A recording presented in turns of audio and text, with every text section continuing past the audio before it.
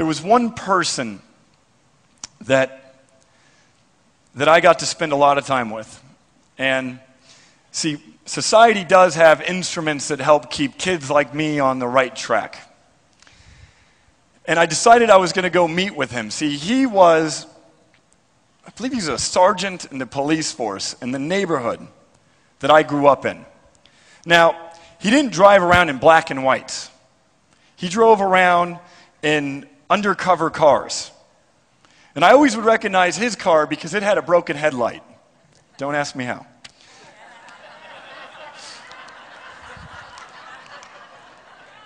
He didn't know that I knew that.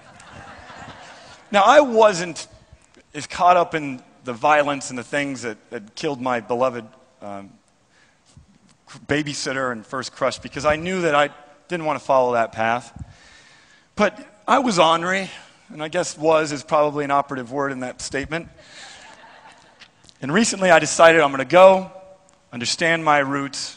I'm going to go sit down with that man that chased me, caught me, drug me home, a little tough love.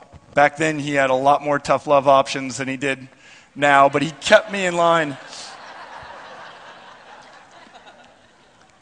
And I sat down with, he's now the captain of the East Valley Police Force. So his career has risen quite greatly. And I've kept my tabs on him because I've seen his career grow. And I sat down with him, and I want to share with you something real quick here. You guys know that I'm pretty good at this speaking thing, right? I can get on TV, I can get in front of people, I can be translated. I have never sweat like I sweated when I sat in that room with him. I mean, I went right back to that 15-year place. I was like, I did nothing wrong to be here. I've only done stuff right. I've repented. I've prayed. But I still was afraid that I wasn't going to come out of that place. And I want you to know that I started sweating, and I just sat there in awe. And I said, all right. And we brought the cameras in. We're going to interview this. And none of the stuff is usable because I look like I am literally in the middle of Jamaica on a hot summer day with spandex wrapped around me. That's how bad I'm sweating. So I said, Randy, I don't think you understand kind of what I do now. Because you know how sometimes in this business it's hard to explain this. Isn't this hard to explain? So I said, hey, Randy, can I ask you for a huge favor? I said, will you do me a favor? And I feel like I've added a lot of gray hairs to his head already and asking him for another favor. So I said, Randy, will you come and just say a few words with my family that is ViSalus, because you were one of those key individuals that helped me overcome my adversity. So please help me welcome one of my mentors, Mr. Randy Pentis.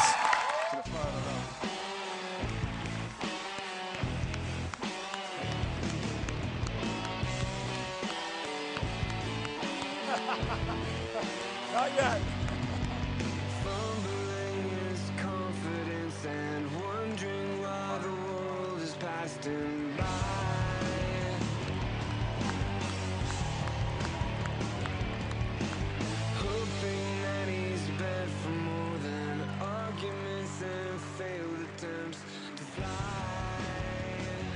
Thank you. I didn't realize I was going to get paid. Thank you. I'll take it.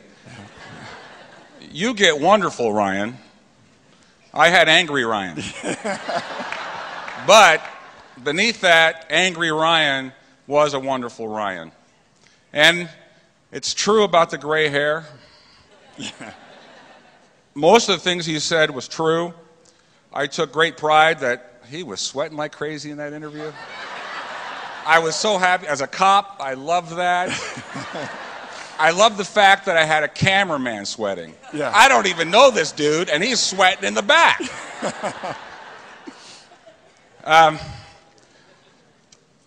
And as a good cop, I did my homework on the company, and I was instructed by Ann Kemp that if I met someone and say I was a family friend, which was true. I did that with most people. But I have a suggestion. The energy, all of you, this venue is not big enough. I think next year you should rent the Rose Bowl in Pasadena.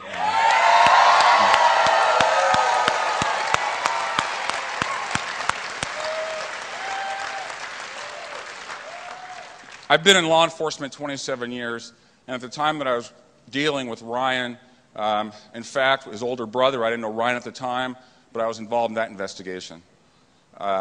Things like that break your heart. He needs to be held accountable, but it breaks your heart because people don't have to go away to prison under the right environment. And I don't think a lot of people know of Ryan's adversity. And he opened up his soul to you today, and I was very impressed. I also was involved in the investigation of that homicide of his babysitter. Shot in the head right after she put her baby down, standing on the street, minding her own business. We read about the senseless violence across our country every day. But with Ryan, I saw a heart. I saw something in there. I've raised 3 boys. I've got a 20-year-old, a 22-year-old, and a 27-year-old. And I took a role with Ryan as a cop, and I took a personal interest in him. I didn't want to lose him. And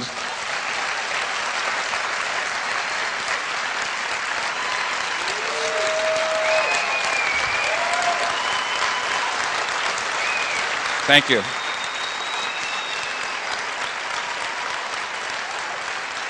Actually,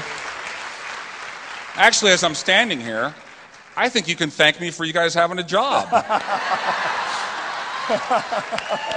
I didn't think about it in that way. But with this angry kid who just didn't see any other options, although I didn't know about that taillight, we may have to look at that.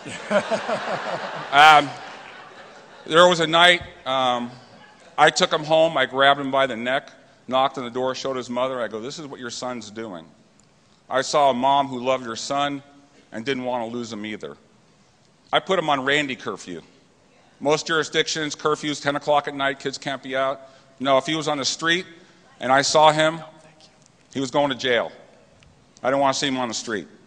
There was another time he did run from me. And I caught him. Yeah. I remember that. And we had a discussion about running from the police. And how I was personally upset about that. Yeah. And it won't ever happen again. Never. And it didn't. That's about the time where the gray hair started. But as I saw him and I saw this heart, and it reminded me when I worked 9/11 near Ground Zero, there was a sign that said, "It's not the size of the act, but the size of the heart." And that's what Ryan's about. About 7 months, 6, 7 months ago, I got a call from Ann Kemp to do an interview. He said, "Do you remember Ryan Blair?"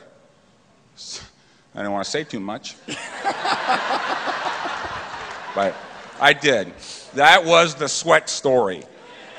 But in that interview, he said to me, "Why did you feel a need to save him?" And I told him, I said, "I didn't save you. You saved yourself. That's what happens here." And he truly did.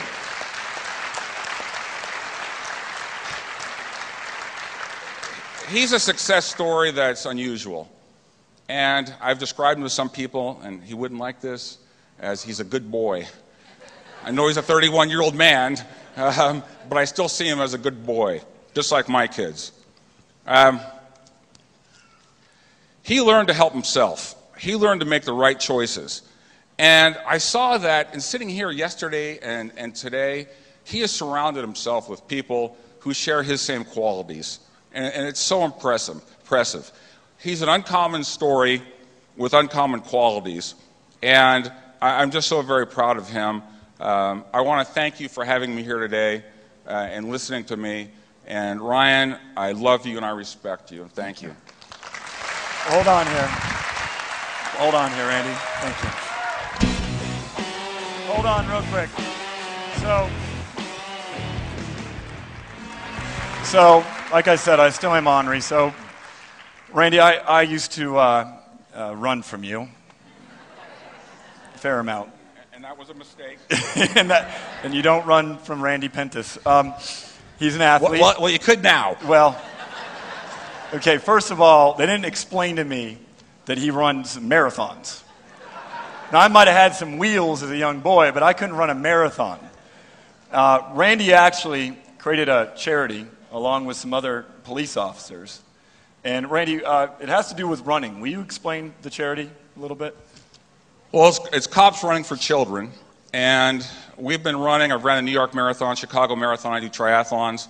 In 2006, we ran 85 miles across the Sahara Desert. Last year, we ran the Great Wall of China Marathon. July, we ran an ultra marathon. This year, we ran an ultra marathon in Iceland, 35 miles. Lovely, 28 degrees, snow. Really enjoyed it. We raise all the money that we raise goes to children's charities and goes for children. We try to make a difference on every angle. And there's two charities that you were telling me about in our interview that you were discussing. Juvenile Diabetes Research Foundation, Children's Hospital, Make-A-Wish Foundation. Those are three of our primary, although we do others as well. We, just like all of you, I hear speakers yesterday and today when you're talking among yourselves and up here on the stage about being impact players. And that's what I want to be with kids. That's what you want to be with people's lives, with our health and the people that we serve. So that's what we're after with children. So I'm sitting in this room in this interview with Randy, and I'm still nervous to this day, and I'm sweating. I don't like sweating. And I'm looking for a greater reason for all this sweat, and he tells me about his charity. And right then and there, I knew exactly why I'd been called on this quest. I mean, think about the ViSalus values and what Randy has been running for. Think about this. This is an interesting thing here. Neither he or I knew why we were attracted to each other. He thought he knew, and I thought I knew. He thought it was because I was an unruly kid, and he was a police officer. And I thought that was because I was an unruly kid, and he's a police officer. We were both right for a change. There's no arguments. Yeah. But I agree, there is no accidents in life. So I'm sitting here listening to his charity, Cops Run for Kids. And I said, Randy, tell me about your upcoming event. You have an upcoming event coming? We're going to run a marathon in Argentina in March in the Patagonia National Forest. Ultimately, we're going to do an event on each continent. So after South America, we'll have Australia, and then we're going to save Antarctica for last. I am not a very bright man. And as you know, with our MTDN partnership, where we can donate and give to charities of our choice and actually grant those wishes and contribute. So I had Ann call up Randy and say, Randy, please do me a favor and utilize the MTDN vehicle. We'll go ahead and sponsor you on there and put up a wish. And you'd put up a wish there to run this marathon, right? Correct, this marathon in March. And it was $10,000. Is it $10,000 that you needed to get there? Is that yes. Yeah.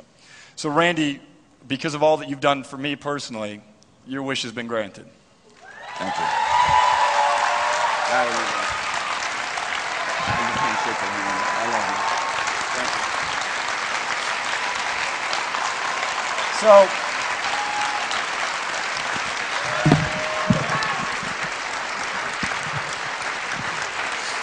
whoever thought, this is touching to me as you can see, whoever thought that I once used inappropriately taxpayer dollars, Randy, to chase me while I was running. Whoever thought that I would now be repaying that debt using my dollars to pay Randy to run.